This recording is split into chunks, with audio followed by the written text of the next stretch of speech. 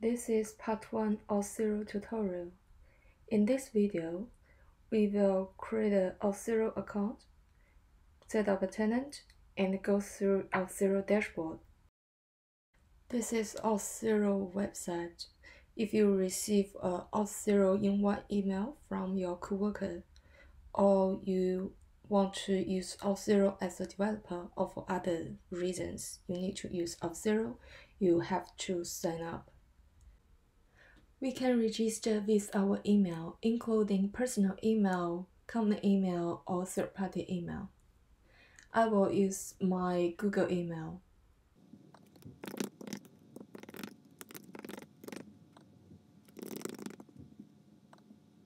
So it will ask you what account type of this. If you need to use this account for your company, you can choose company. And if you just use it for your personal purpose, you can use it as personal. Before I explain all the contents in the dashboard, it's better I demonstrate what Auth0 pages looks like. I wrote an application. It uses Auth0 to authenticate. It's running locally. You can see the URL is localhost. After I click login, it will be redirected to Auth0's website. You can see the URL here changed. So this is the page for Auth0. You could see this is the login page. And if you click sign up, you can sign up an email address with Auth0. If you forgot your password, if you click here, you can reset your password. In Auth0, you can also combine with third party. By default, Auth0 will enable Google. To demonstrate, I will sign up myself. After I sign up, if you check Auth0 dashboard, you can see I'm already in the user list.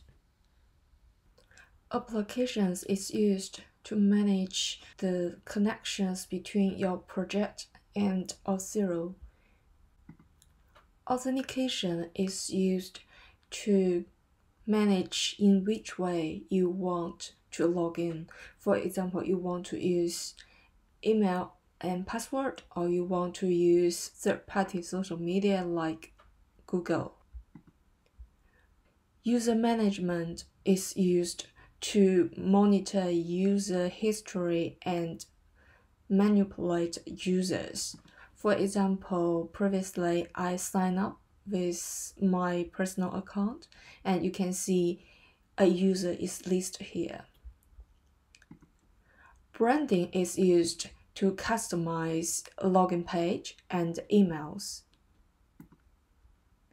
Security is used to protect your Auth0 security and avoid attacks. Actions and auth pipelines is used to customize your sign-up and login flows. Monitor is used to monitor logs. Extension is used to find and install extensions that you can use in Auth0. For example, you can monitor your real-time logs through extensions. Settings are for tenant settings. You can set up your company logo, you can set up login policy, or you can invite tenant members into this tenant. And there are other advanced settings you can use. We'll explain later. So this is the dashboard. Then I will demonstrate how to create a tenant. You click the tenant name here. You can see some options. You can click create a tenant. You can set up your tenant name like Auth0 Play. So one thing need to be noticed here is after you input the tenant name, it can't be changed. You can choose your region. and you can choose the environment tag here. Click create. You can see a new tenant is created and it automatically switch to the new tenant. If you want to switch back to the old tenant, you can click and switch tenant. You could see your tenant list. You can switch between them. In this video, we first create the Auth0 tenant and show what Auth0 login page looks like. After that, we go through Auth0 dashboard, introduce all the features in the dashboard. Finally, we create a new tenant and show how to switch between the tenants. In the next video, we will introduce applications. Thank you for watching.